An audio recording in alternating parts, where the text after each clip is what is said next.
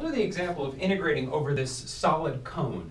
Let's call it B, that's the name of this solid object, and I'd like to compute the volume integral of B, in other words, integrate 1 dV. This cone, this example that I'm going to do, I'm going to let it have a height of 5, so the z value is 5 here, and I'll let it have a vertex angle of pi over 2. And that means that pi over 2 is the angle from one side of the cone to the other as I cut across the middle of it. So first of all, let's do this integral in Cartesian coordinates. I'm going to set up the bounds in Cartesian coordinates, and here's how to think of what I'm writing down here. Think of everything below whatever I'm writing is fixed. So I'm going to fix x and y, and I'm going to tell you what z should run from where to where. So let's fix our x and our y. Let's say we go down to a point here, x and y, and what I'm looking at now is this little thread or filament. It comes up, it hits the cone at some point, it goes through inside the cone, and then it pops out the top. So where it pops out the top, pretty easy to tell, it's hit the top of the cone at z equals 5. So let's write down z equals 5. Now on the other hand, wherever it enters, I need to say what that is in terms of x and y. And the equation for this cone, because it's a cone that makes a 45-degree angle with the xy plane, the equation for this cone, the outside of it, is actually z equals square root x squared plus y squared. So if you wanted to compute something with a different vertex angle, well, then you'd have to do a little rise over run computation to get a constant up right there to tilt it either flatter or more steep. Okay, so the bottom bound for z is square root x squared plus y squared. That's where the integral in z is going to start. Now on the other hand, how do I figure out what y is? Well, the y bounds, that's going to be how far I move in this direction. And remember, I'm thinking of x now being fixed, because everything below y is x. So I fix my x, and I ask, what happens to my y? Well, let's cast the shadow of this whole cone down into the xy plane. I get something like a circle, like this. And what's the equation for that circle? Well, casting the shadow down, it's the shadow of the circle at the very top. And the circle at the very top is when z equals 5. And z is equal to square root x squared plus y squared. So this is actually 5 equals square root x squared plus y squared. That's the equation of this circle. And so in particular, I could say it's a circle of radius 5, x squared plus y squared. And if I want to know what the bounds for y are, well, I fix myself an x, and I look at going along y from the bottom part of the circle to the top part of the circle. So that goes from, let's solve for y, I get y goes from y, well, I can take a square root of 25 minus x squared, and it's a plus or a minus. And the minus will end up on the left-hand side, and the plus will end up on the right-hand side. Great. Now, the only thing I have left to do is just let x do its thing, all the way from negative, well, what's the radius of this circle? It's 5. So negative 5 up to 5. Great. So now I'm ready to set up my integral. The Cartesian dv is just dx, dy, dz, and I'm going to integrate dz first. So I'll say 1 dz. Now z goes from square root x squared plus y squared up to 5. Then I'll say dy, and y is going to go from negative square root 25 minus x squared up to square root 25 minus x squared. And then finally, x is going to go from minus 5 to 5. And I will point out that you could have integrated with respect to x right there instead of y, and then had y go from minus 5 to 5, and it would have looked very similar. Okay, let's do cylindrical next. Okay, all ready to do cylindrical. So let's do the same thing again, where we write down the bounds for each of the variables so that I can trace out that solid cone B.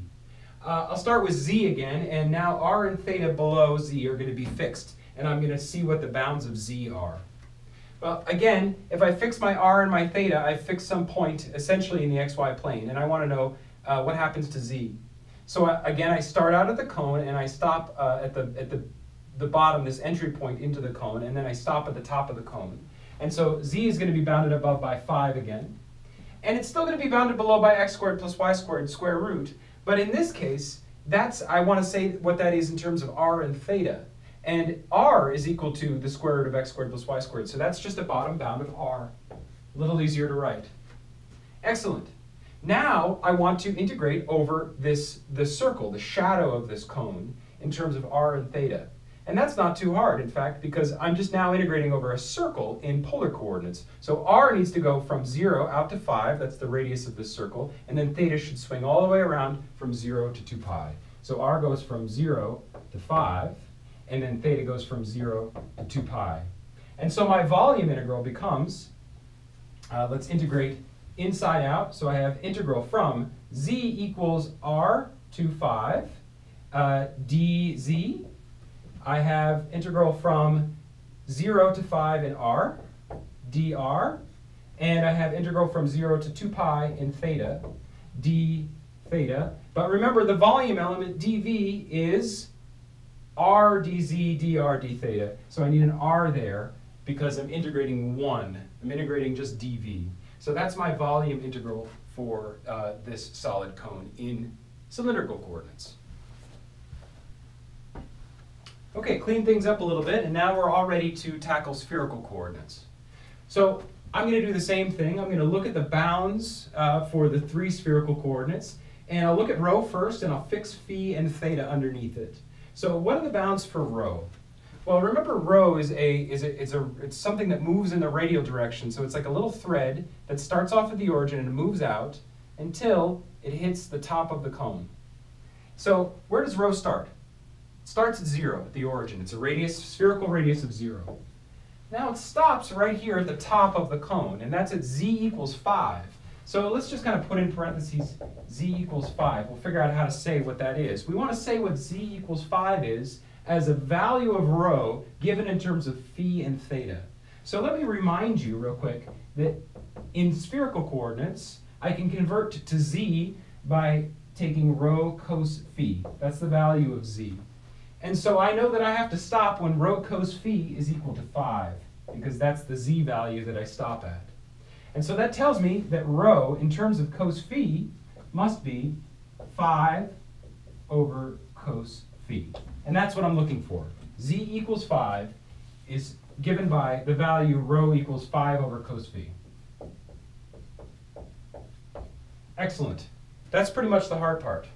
So now I just ask, how does phi change?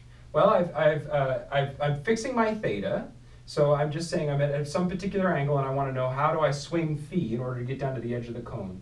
Well, the vertex angle is pi over 2, and so I have to come down half of that, pi over 4, to get down to the edge of the cone here.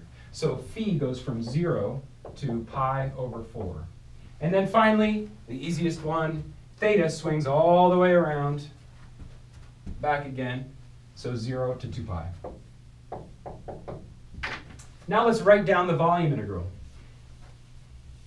Spherical coordinates have the strangest dv, so let's make sure we write that. I've got a rho squared sine phi. That's the part of the dv. And then I'll have a d rho, d theta, d phi. So let's go rho first, then phi next, and then d theta last. The first integral is from 0 to 5 over cos phi. The next integral is from 0 to pi over 4, and the last integral is from 0 to 2 pi. And that will give us the volume of the cone. It's not a bad exercise to plug all these 3 guys into Mathematica, and I sure hope you get the same thing. Otherwise, I'll have to redo this video.